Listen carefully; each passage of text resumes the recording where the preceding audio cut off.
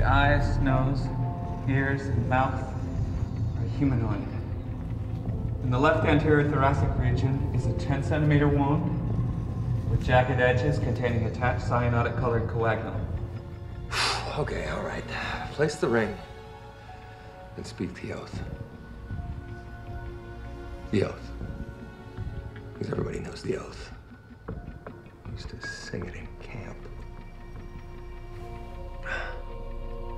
I, Hal Jordan, do solemnly swear to pledge allegiance to a lantern that I got from a dying purple alien in a swamp.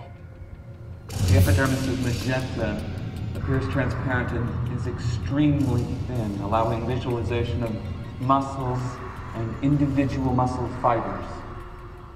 To infinity and beyond. By the power of Grayskull. What the hell? Come on, if you can find me 100 miles in the middle of nowhere, you think the... No!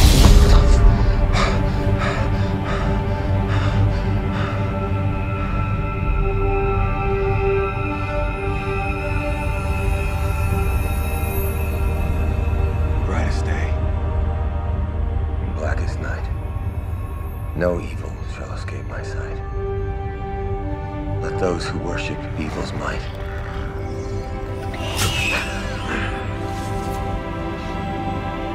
beware my power.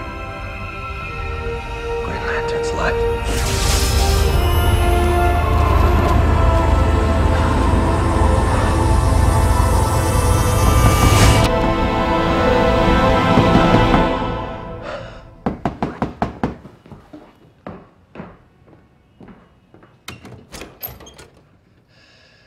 Carol.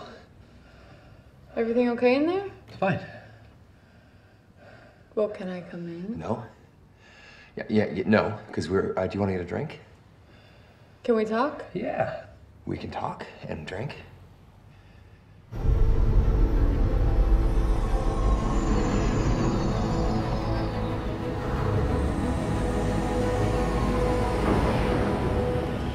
Initial analysis. Thank you, Doctor. I don't need to tell you that the mere fact that it's humanoid is extraordinary.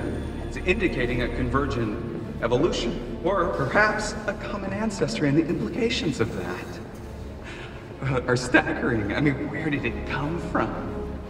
This could completely change the way that the world views itself. You imagine the way that the public will react to this? But I know that that won't happen. I do. Like yourself, Doctor, I'm a seeker of truth. But the people who pay for facilities like this have other priorities and the power to enforce them. So I keep it a secret. People like us have to work within the system, Doctor. We do the best we can.